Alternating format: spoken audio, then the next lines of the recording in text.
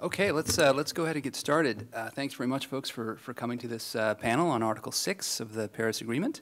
My name is Alex Hanafi. I'm an attorney with the Environmental Defense Fund, and I'll be the moderator for this distinguished panel. So I'll just say a few brief words to kick us off, and I'll introduce the panel and then hand it over to them. So this panel is about the Paris Agreement and about Article 6. We could talk for a long time about the landmark Paris Agreement and its implications. But in this hour that we have together, we're going to focus on one of the key provisions of Article 6 of the Paris Agreement, which is Article 6 of the Paris Agreement, which was one of the most delicate and contentious issues in the Paris talks. How contentious? Well, it almost didn't make it in.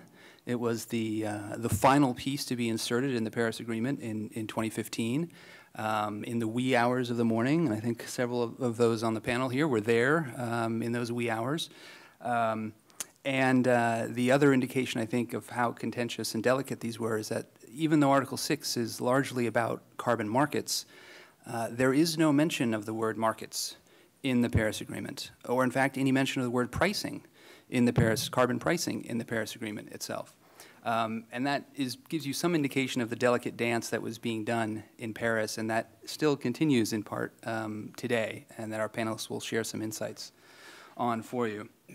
Now, why are we even talking about Article 6? I think, at least from EDF's perspective, part of the promise of carbon markets and international carbon markets as expressed in Article 6 of the Paris Agreement is their ability to facilitate the use of international cooperation, the use of markets to put a price and a limit on carbon pollution in order to drive up investment in clean energy and sustainable development and drive down pollution. How much? Well, some of my colleagues at EDF have been modeling this question of exactly how much more emissions reductions could you get with the efficiency savings that come with a global carbon market. And the answer is about double. In other words, you can get about double the emissions reductions that are in current national pledges. You can double those emissions reductions at the same cost as is currently embedded in those NDCs, in those nationally determined contributions or climate pledges, which I think is pretty significant. It doesn't get us to where we need to be to stay below 2 degrees of warming, but it gets us a big chunk of the way there. But in order to achieve that promise, that potential promise of carbon markets, they have to be well designed. They have to follow some of the bedrock principles of high-integrity carbon markets, including the need, for example, to avoid double counting of emissions reductions, counting the same emission reduction twice. You'd think that would be common sense, right? But it's actually quite contentious in the negotiations and continues to be. So that's the promise, and it's a complicated landscape, and we've got a great panel to walk us through that landscape today. We'll hear an overview of the Paris Agreement and kind of where Article 6 fits into that landscape with Alden Meyer from the Union of Concerned Scientists, who will kick us off. And then we'll get a little bit more of a deep dive into Article 6 with Dirk Forrester from International Emissions Trading Association. And then finally, Rodolfo Lassi from Semarnat in Mexico will tell us a little bit about the Mexican perspective on Article 6 and how it fits into Mexico's domestic climate priorities as well. So just briefly, I'll introduce the panel. You have all their information in your app. You can see all the information on them there, so I'll be very, very brief. They have very distinguished achievements, and I'm not going to be able to read them all, but Alden Meyer is the Director of Strategy and Policy at the Union of Concerned Scientists, and he's Director of its Washington office. He provides general oversight and strategic guidance for UCS's advocacy on global warming, energy, transportation, scientific integrity, agriculture, and, just for good measure, arms control as well. So he's got a wide remit at UCS. Dirk is the president and CEO of the International Emissions Trading Association. Before AIDA, he was a managing director at NatSource LLC, managing one of the world's largest carbon funds. And earlier in his career, Dirk was chairman of the White House Climate Change Task Force in the Clinton administration. And finally, Rodolfo Lassi is the Undersecretary of Policy and Environmental Planning at Semarnat, which is Mexico's Ministry of Environment and Natural Resources. And Rodolfo's career spans over 30 years, in which he has served as a senior public official on both federal and local levels. He's also been a consultant and a teacher as well. So we'll look forward to what he can teach us about Mexico's approach to Article 6. So without further ado, I'll hand it over to Alden to give us some insights into the Paris Agreement. Thanks, Alex. And if I can have the slides put up, that would be great. So just to step back, what are we pushing for now in Paris? I think everyone's pretty well familiar with the Paris Agreement. It was a historic breakthrough. I've been in this process since before the Rio Earth Summit in 1992. That, of course, was a purely voluntary agreement, and it was clear it was not going to get us where we needed to go in terms of emissions reductions, which led to the Kyoto Protocol in 1997 with binding reductions on developed countries only, industrialized countries, and voluntary actions for developed countries. You know the story of Kyoto. Clinton and Gore negotiated it, but had no strategy to get it through the Senate. Without the U.S. in, it became untenable for other countries to extend it, such as Japan, Russia, and others, leaving at the end only basically the European Union, Switzerland, Norway, and a few others in the agreement, covering about 15% of global emissions. So Paris was the culmination of really 2 decades worth of work about how do you get an agreement that's universal, that covers everyone, that has incentives and a process to ramp up ambition over time. And of course, the trade-off for that, not only for the U.S., but for some of the major developing countries, is to make the commitments themselves not legally binding. So that's the world that we're in. It's kind of a bottom-up world with some top-down features in terms of reporting and compliance, which we can talk about if you want to. So where we're at now is to try to show that despite President Trump's announcement that the U.S. will withdraw the day after the 2020 presidential election, ironically enough, is the first day the U.S. can technically withdraw from the agreement. Despite that announcement, we want to show that Paris is irreversible. Other countries are staying in. That, so far, so good. Matter of fact, after Trump announced his intentions to withdraw the U.S., Syria and Nicaragua, which are the only 2 countries not to have joined Paris, reversed themselves and joined Paris because they didn't want to be associated with Donald Trump. So there you have it. The second mark, of course, is to signal to the global investment and business community that the transition to a low-carbon, eventually zero-carbon economy is irreversible. And, of course, that's a little tougher because it depends not only on having the agreement in place, but having it implemented and strengthened over time. And we can talk about that a little bit, too. This year, there's a couple of markers which we'll talk about. One is that there's an agreement that at COP24, the 24th meeting of the Conference of the Parties in Katowice, Poland in December, countries will adopt the implementation guidelines, or the Paris rulebook, as we call it, that really give life to Paris and how countries are going to go forward and meet their commitments under Paris. And Article 6 is part of the provision of rules and implementation guidelines that has to be agreed for this to fully take effect. And then we have to have some momentum towards raising ambition, because I think, as you're all aware, the assessments are that the current commitments under Paris only get us about 1/3 of the way to the well under 2 degrees Celsius temperature limitation goal, much less the aiming for 1.5 degrees that developing countries and a number of NGOs fought for and got in the Paris Agreement. So we can't celebrate victory. There's a lot more work to be done, and Paris knew that. We knew that in Paris, and countries built in a process to try to ratchet up ambition over time. We also can't forget about climate impacts, because even if we succeed at meeting the temperature limitation goals in Paris, the impacts of climate change are going to continue to get worse over the next several decades. You're already seeing the impacts with a 1 degree Celsius temperature increase. Just imagine if you're at twice that level with the thermal lag in the system. So we have to be sensitive to the need to help particularly vulnerable developing countries who, through no fault of their own, are experiencing these impacts, deal with them.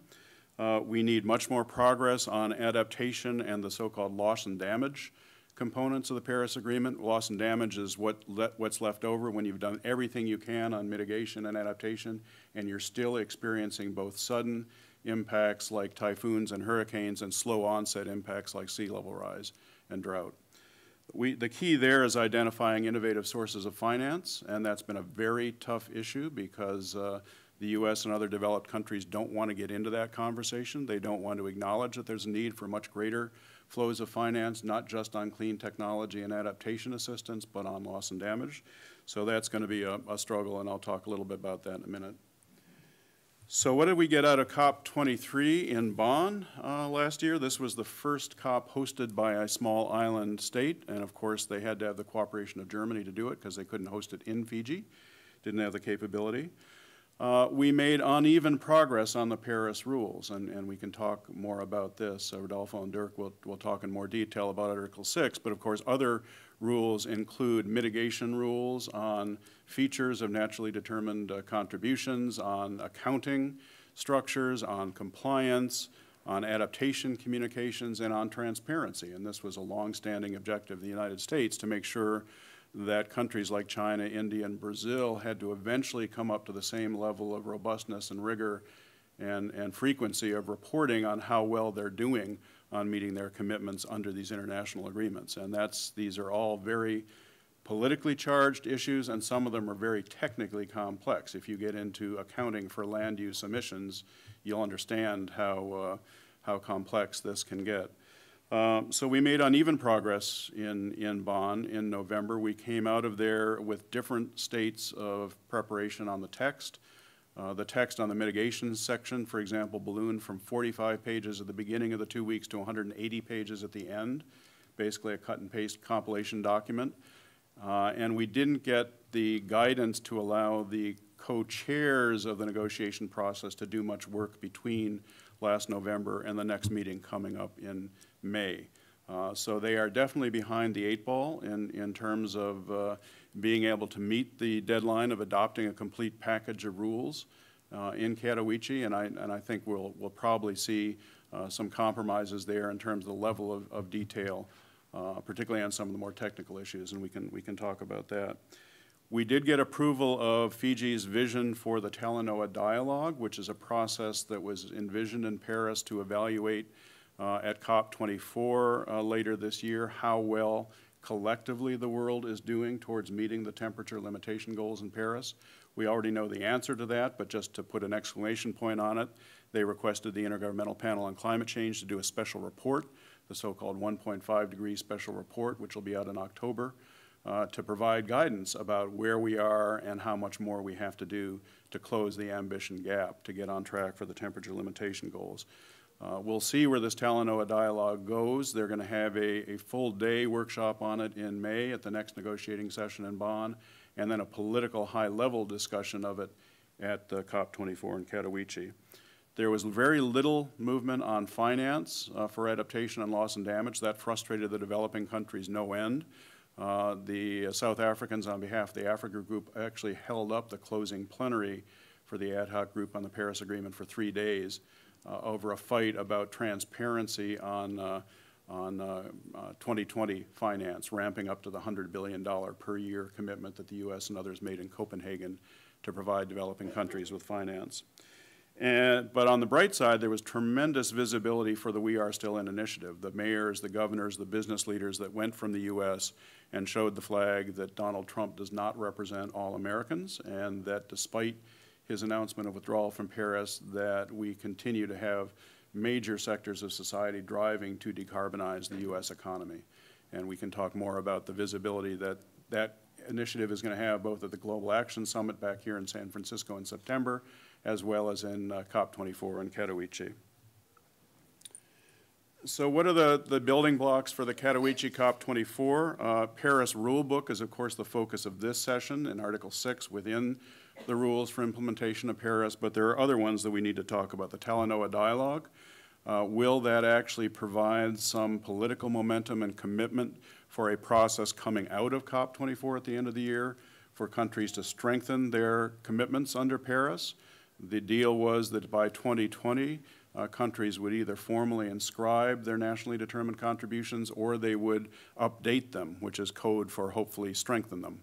But that is a very political process, especially given what Mr. Trump has done with the United States. If you're in China, India, Brazil, how do you justify to your publics that you are going to put more on the table than you did in Paris when the world's largest economy and second largest polluter has said it's not going to comply with what it agreed to in Paris? So we need to have political strategies there with Europe and other developed countries standing in and building the kind of alliance with China and others that the U.S. did in the run-up to Paris. We also have to get more momentum coming out of there on finance, particularly finance for adaptation and loss and damage, and we can talk about that if you want to in the question period. And then finally, the deal leading up to the Paris Agreement included a component on pre-2020 action, both on mitigation of emissions and on provision of finance and capacity building support to developing countries. And developing countries don't feel the developed countries have kept their end of that bargain that was struck in Durban, South Africa in 2011, to have a pre-2020 track with some robustness to it. And so that became a big issue, and there's going to be sessions at Katowice and actually at COP25 next year, stock taking on pre-2020 ambition on both finance and action.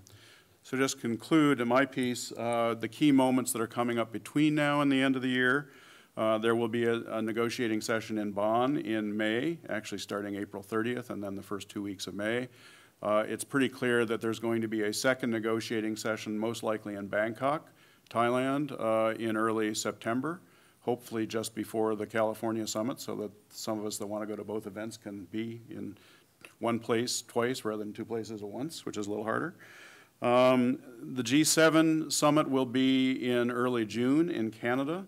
The G20 summit will be hosted by Argentina, actually concluding 2 days before COP24 opens in Katowice. The significance of those is that those are the two places this year where large groups of leaders from powerful countries gather. Last year, Italy and Germany were the hosts of the G7 and G20 respectively. They were able to power through statements of support for Paris and for climate action despite the United States. There was a Hamburg Climate and Energy Action Plan adopted by 19 of the G20, which is actually a pretty forward-looking document. So we want to preserve that momentum coming out of these meetings. There's a new animal, since we love acronyms in this process. The Major Economy Forum that was launched by President Obama has now become MOCA, the Ministerial on Climate Action, co-hosted by China, Canada, and the European Union, as sort of a stand-in for that process where ministers can come together to informally discuss the state of play in the negotiations, as well as to do some offline, real-world kind of initiatives together. And we'll see how those goes. There's a meeting in Brussels in May, I believe, and then in October in China, just before Katowice. The Global Climate Action Summit, you know all that you need to know about that if you've been at this conference the last 2 days, but that will be a key political moment to send a signal to national leaders before Katowice that mayors, governors, business leaders, and others have your back. The water's fine, come on in. We can raise ambition for fun and profit, as my friend Amory Lovins likes to say, and let's go for it. And so leaders, raise your game. We'll see if that signal gets transmitted in a way that it's heard in major countries in the 2 months before Katowice. Hopefully it will be. And then finally, as I said, in October, there'll be the release of this IPCC special report that'll underscore from the scientific community how much more remains to be done to fulfill the spirit of Paris. So I'll end it there, sort of setting the table, and turn it over to Dirk and Rodolfo to fill in the details on Article 6.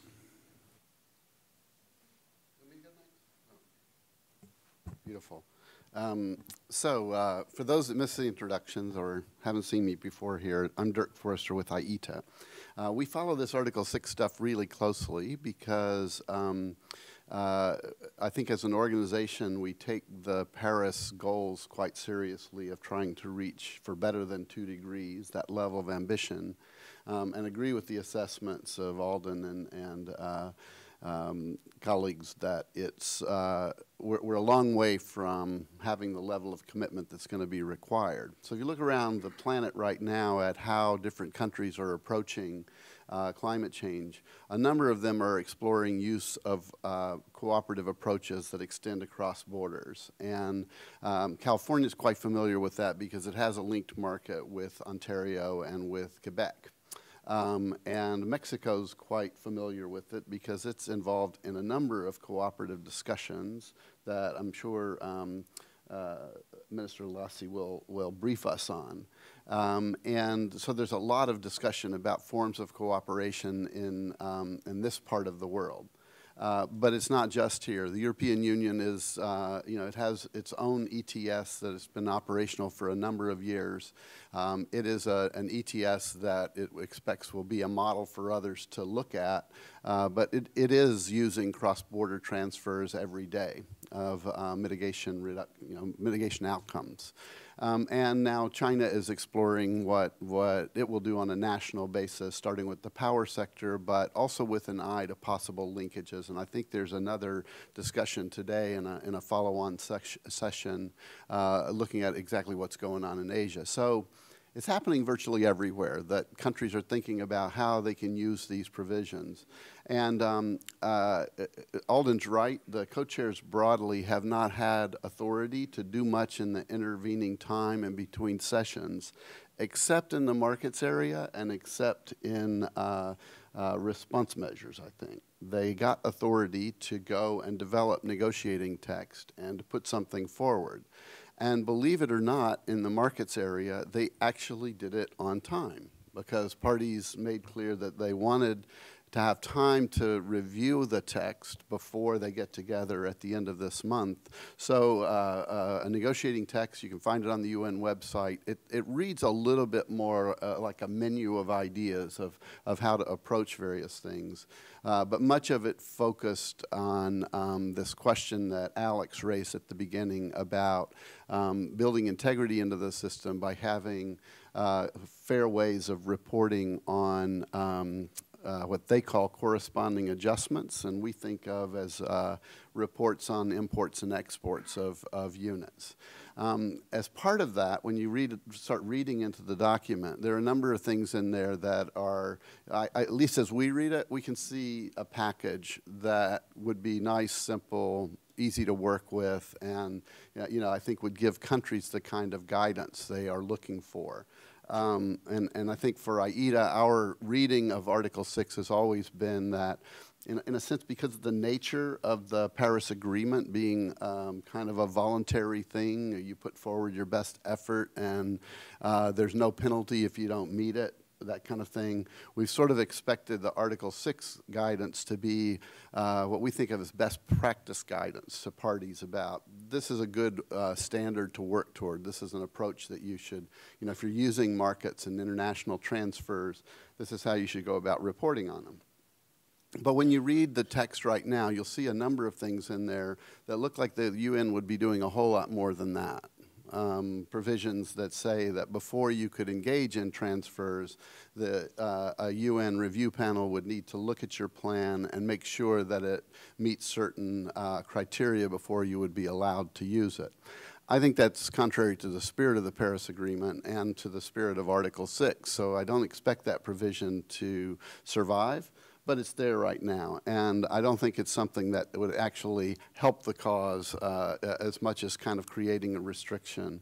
There are other things in there that, that we like, though, because they do make clear, or at least force decisions about how often would we get information at a UN level of what's happened over a particular compliance period. I think for those of us active in emissions markets, we're pretty accustomed to looking for the government reports. I mean, here it's the reports from the KIT system on how many transfers, how many units were issued and used on either side of the borders, and how much, you kind of get a sense of how much market liquidity there was. Although we also have private sector agencies that collect data and provide market data on a much more routine basis, on a daily basis, so that the participants in the market know what's going on.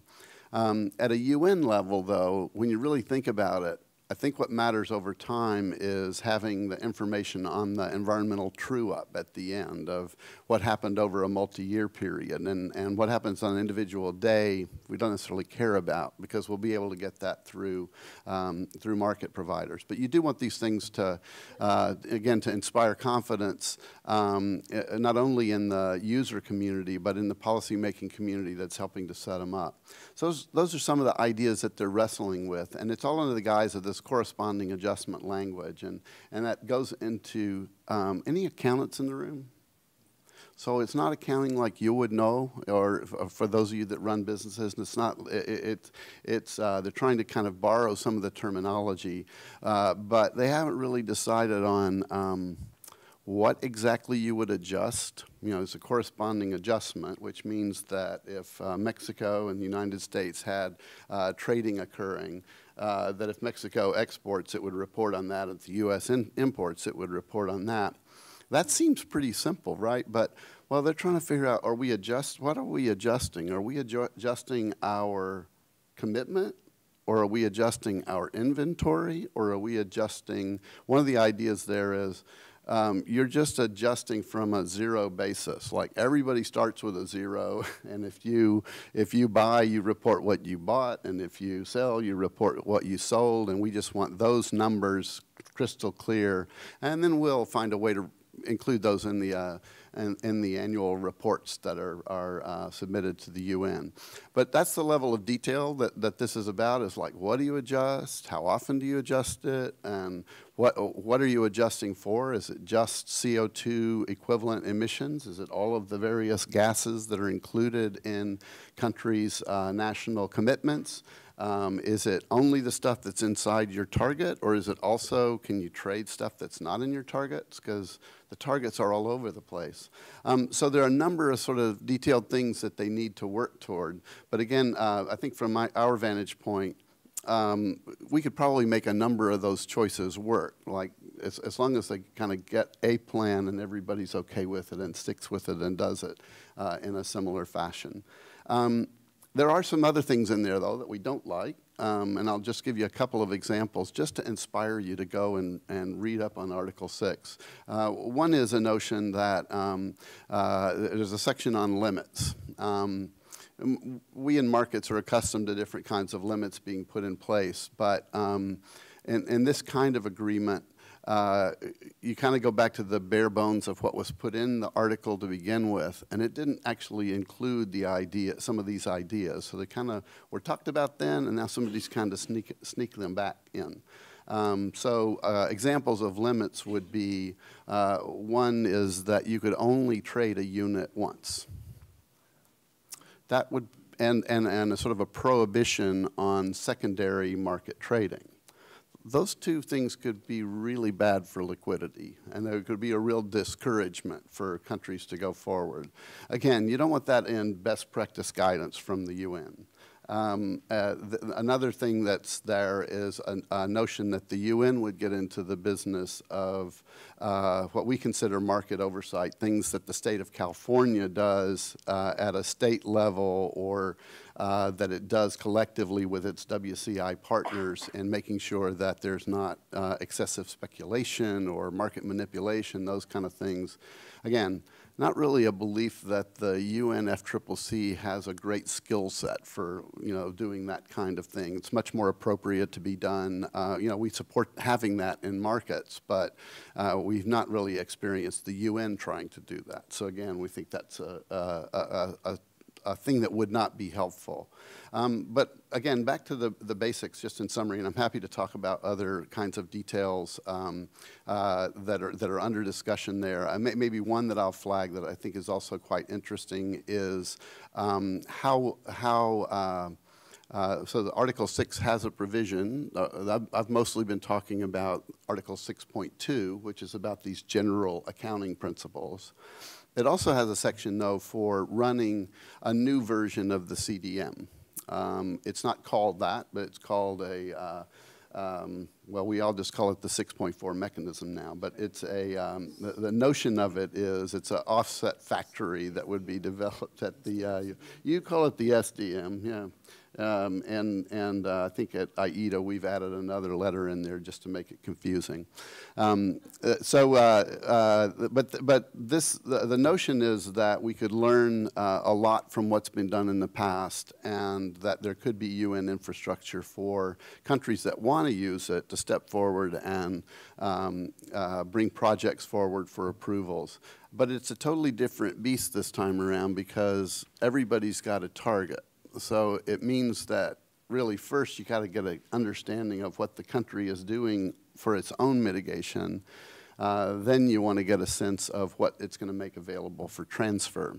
So that section of it, I think, and how we think about additionality in that new context is going to be quite important.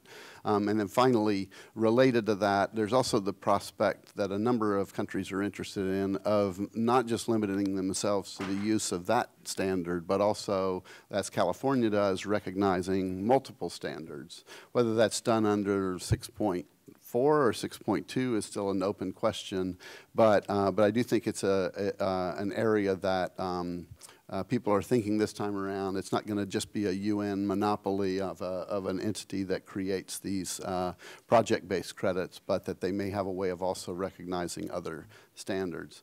Anyhow, so it's a really vibrant time. So unlike some of the other negotiating streams, when we come together in end of April, there's actually a text on the table to wrestle with for the 2-week period, and then we'll have a couple more bites at the apple before the year is out. I think I'm really glad that Alden put up gave you a sense of what all is happening across the board, because I think in the markets area we want rules to be clear earlier so that countries know what the requirements are going to be and they can start developing their plans that'll fit with that.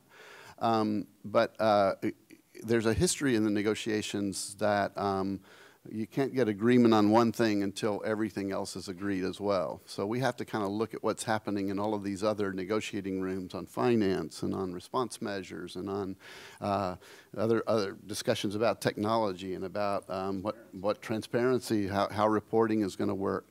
And if those aren't all kind of moving in sync, then this area could get stalled along with the others. So our hope is that we'll start to see movement in the other areas, because for once we actually have gotten our homework done, and it seems like it's moving forward. So I'll stop there.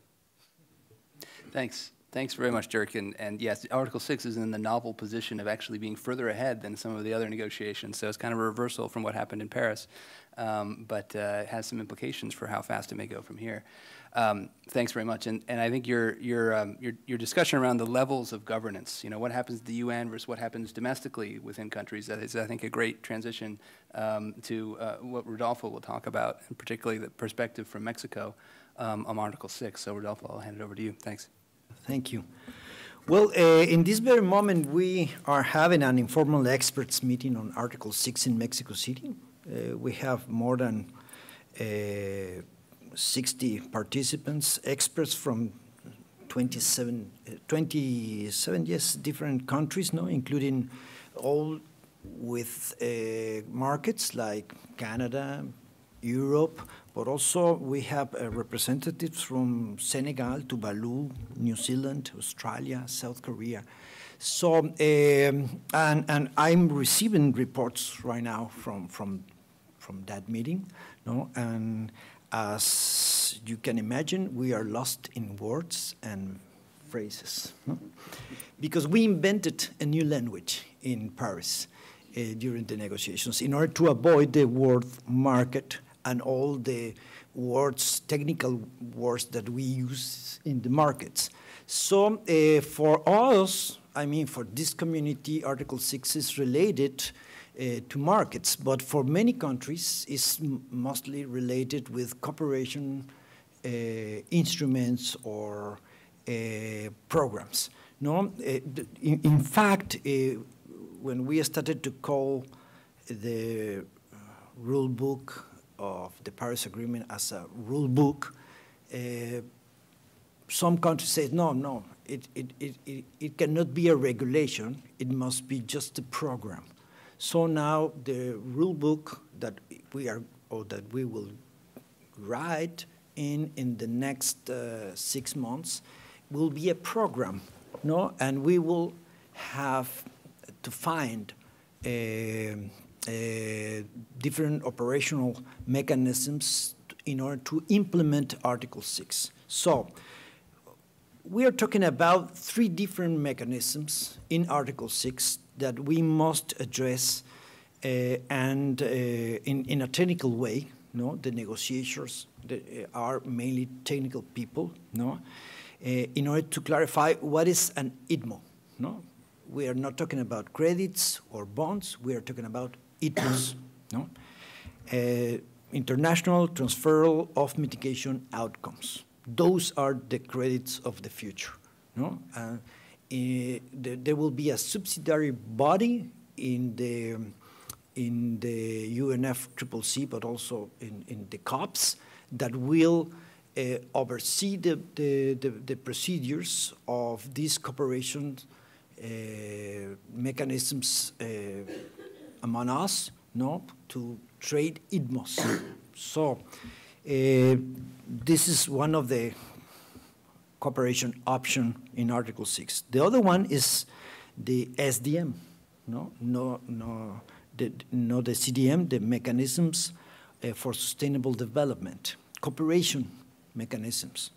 And the other one that is under Article 6.8 is the non-market approaches. So with these 3 different options, we must balance the things that will be part of our business and the things that could be part of our international cooperation efforts in order to really achieve the Paris Agreement targets. The co-chairs of APA sent us 3 weeks ago informal notes about these 3 different options. And we are discussing the informal notes because we are concerned about the mandate, the scope of our efforts, the approach that we will use to address these options, and the things that are related with operative actions in the different organisms that we are handling. No?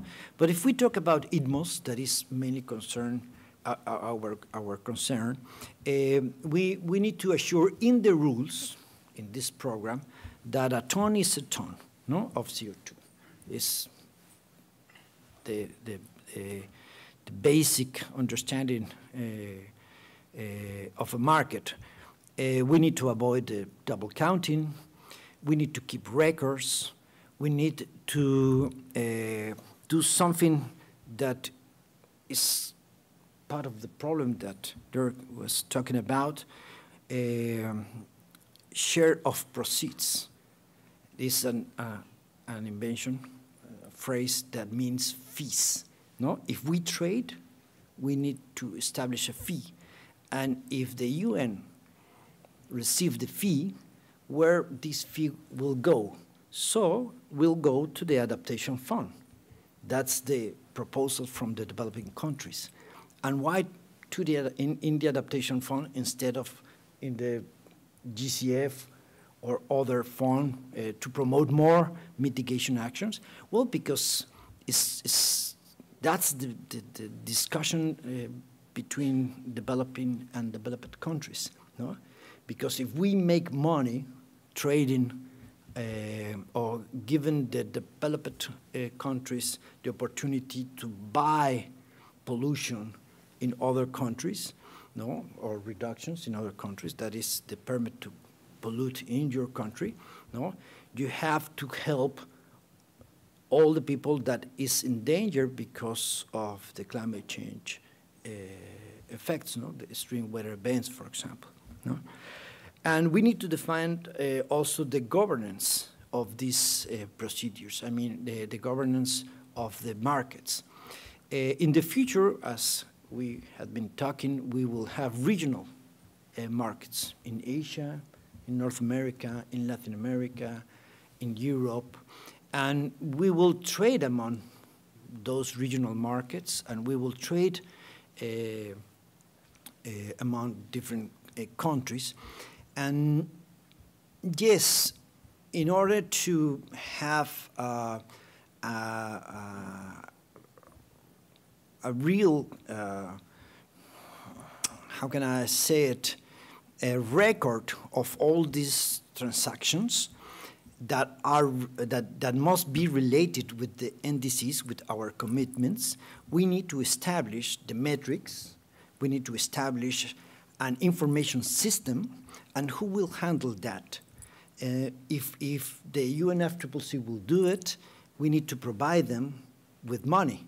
No? We need to increase the fee that the countries are putting in the UNFCCC in order to have this system functioning. Or we will use, as the markets today, the stock markets, the infrastructure that we already have. No? Those are the main concerns related with Article 6.2, that is talking about ITMOS. If we talk about sustainable development mechanisms, the first question is what to do with the CDM. So we don't like to adopt all the CDM rules, regulations, methodologies. It's very costly, no? It's a slow motion elephant, no? So it's not helping a lot, the CDM. So there are countries against CDM, and there are others that say, well, why we don't use the CDM, that is very good effort, to enhance this cooperation and provide the developing countries with more resources, technological or technology transfer, technological help, and other positive outcomes from the CDM. Who will participate in these mechanisms? Who will be responsible of the goals and targets of this mechanism? And what will be the safeguards of these sustainable development mechanisms, that it will be a reshaped CDM, no? Those are the main concerns related with Article 6.4. I will not address the non-market corporation because it's really a very diffuse idea. We are having problems in the definition of a non-market, no? Because it's mainly this South-South cooperation paradigm, and this was mainly included because Bolivia was asking for the recognition of the cooperation, for example, that China is doing with many Latin American, African, and Asia countries. But we are trying to really harness this non-market cooperation option. In summary, I think that in Bond, in May, we will have a little bit more than these informal notes. We will have some drafts of the possible rules of the different options, especially in ITMOS, but we will try to adopt all the work that AIDA and other organisms that are regulating the market or promoting markets as the markets we know. We will try to bring the language, the concepts, and the good practices of those markets that are functioning to the rules. And that's our main goal, no? And later, perhaps we will not finish our work in Bonn. So we are expecting to have another meeting, perhaps in Thailand, in Bangkok, and many other expert meetings in order to solve very delicate details of the rules. But at the end of this very complicated process, we will finally have, I hope so, the program, no? What we call it the Paris Agreement Work Program. And in this program, we will have an overall view of how this animal will see, how will be defined. But later, for sure, we must also develop specific regulations for each component of the new system of trading credits. That's my general. Great. Thank you very much, Rodolfo. So we have some time for questions here at the end. We have about a little less than 15 minutes. So we'll go around for questions. I just wanted to actually start with one question for Rodolfo, just to ask him a little bit about the interplay between the domestic work that Mexico is doing on climate and what we've been talking about in relation to Article 6 and the international kind of rule book, if you want to call it that, for Article 6. Can you say a little bit about how you see Article 6 fitting into Mexico's domestic climate agenda, domestic climate ambition? I know Mexico is very involved in these discussions, has been a leader on a number of issues, including at the international negotiations in the Environmental Integrity Group. And domestically, you've been a part of a number of initiatives like the Carbon Pricing Declaration of the Americas, and you're going to be rolling out a pilot ETS in Mexico.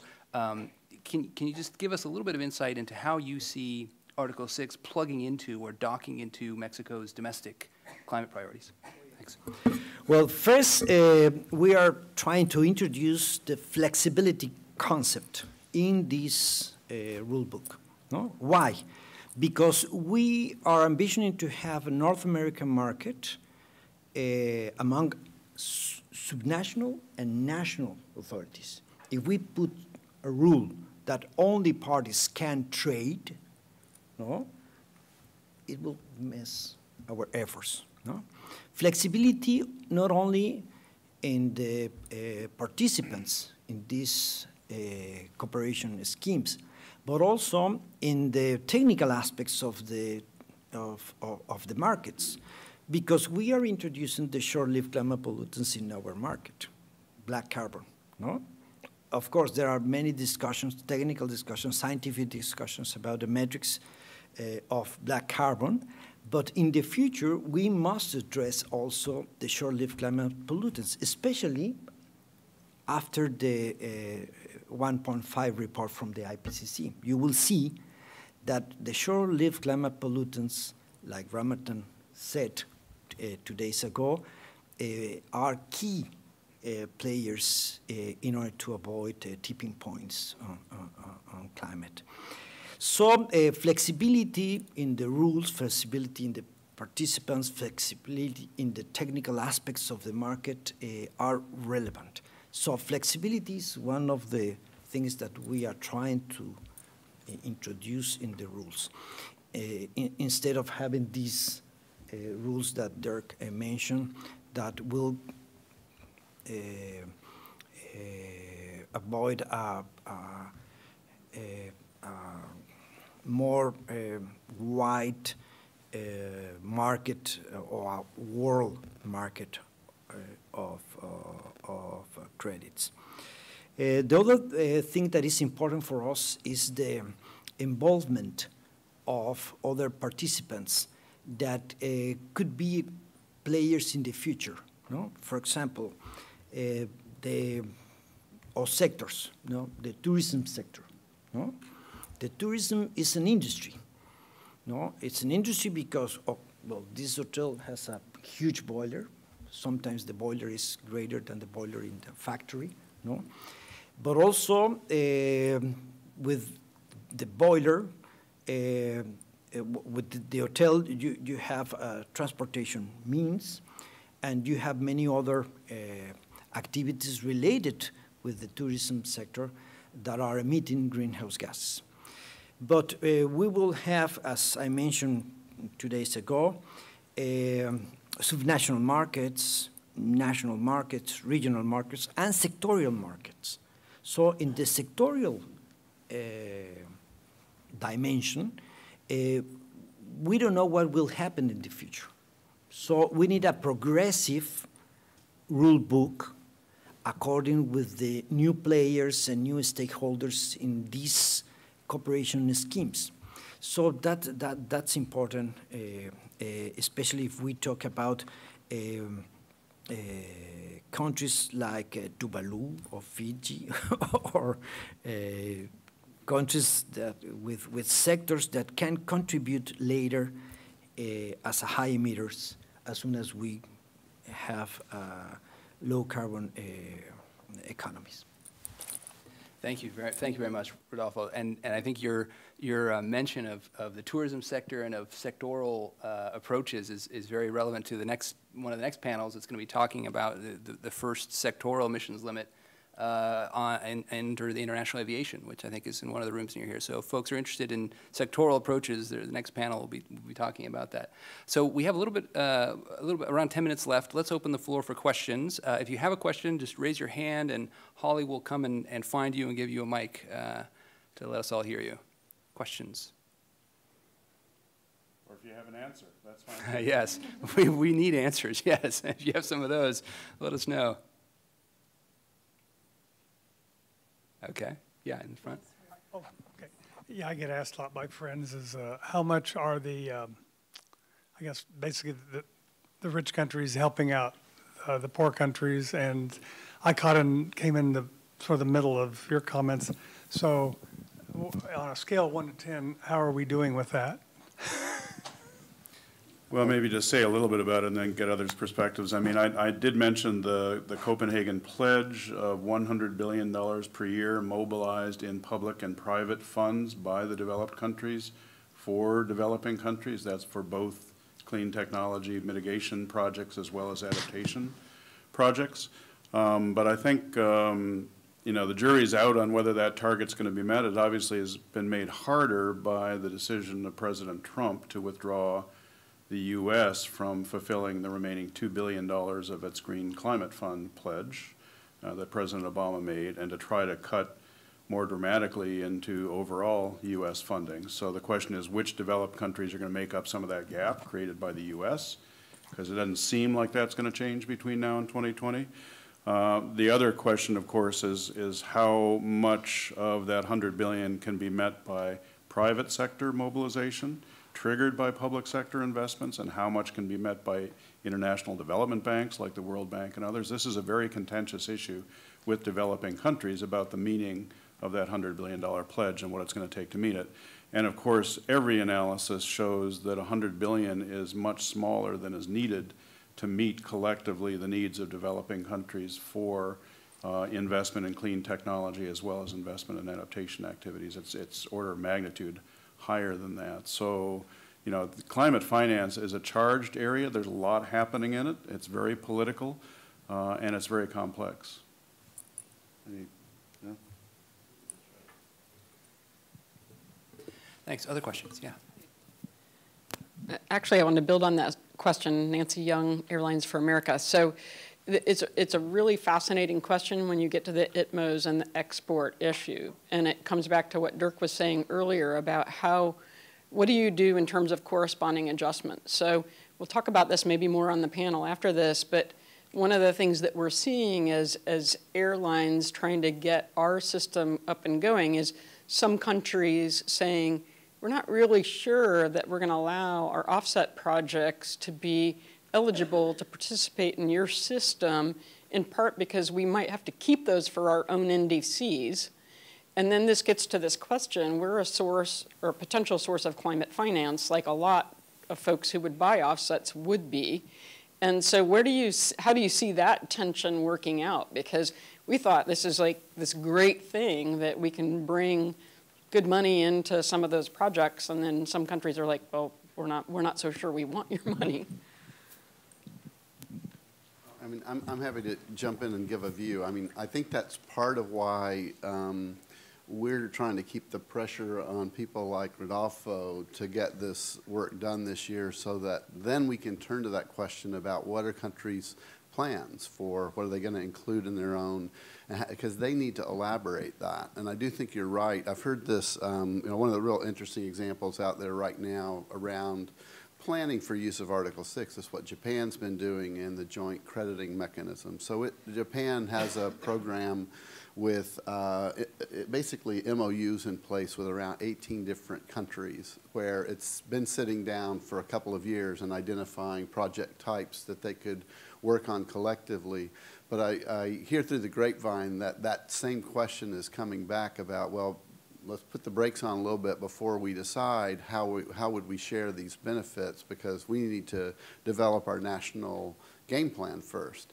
So they need to know what the rules are, both sides, whether you're a transferor or a receiver. You'd kind of need to know this time. That's the big difference to me this time of what's going to happen on the ground. I think in AIDA, and you'll know this, Nancy, from talking to some of our members, the companies that are involved in voluntary markets are facing this now, where you'll have a project that might have a 10-year stream. If you're entering that project right now, you're going to have about 3 years of vintages, and then you're going to have 7 more where you don't know yet what the country's plan is. Are they going to give you the sign-off for those to be transferred or not? So our affiliate, ICROA, has done some thinking on this of trying to offer guidance to practitioners in voluntary markets about some options for how to deal with that. It's a big issue, though, big issue.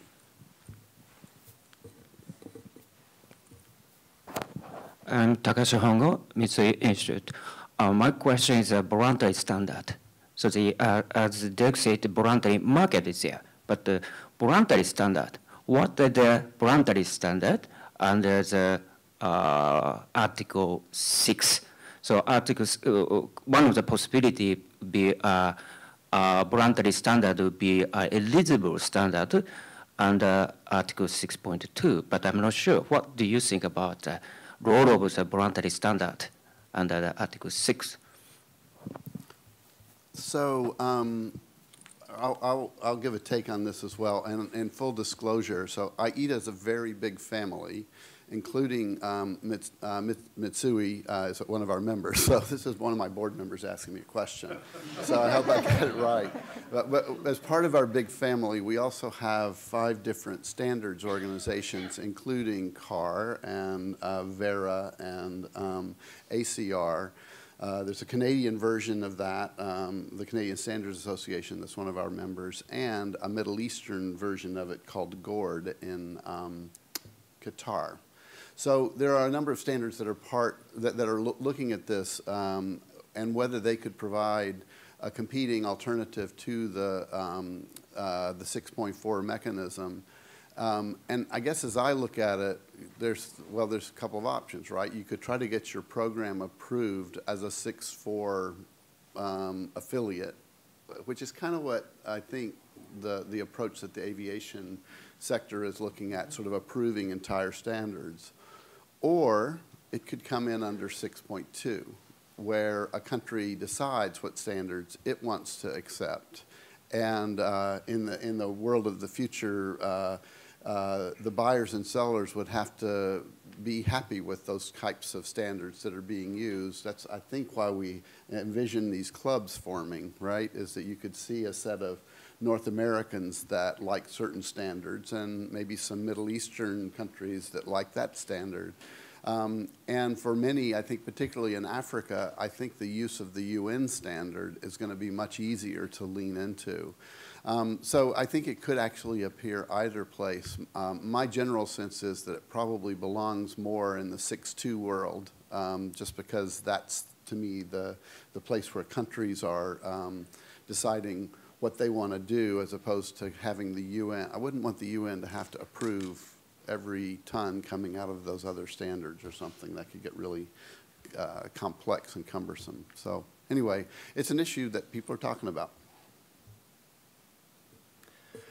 Okay, I think we're right at the end of time for the panel, so I want to thank you all for being here, and please join me in thanking the panel for sharing their insights today. Thanks.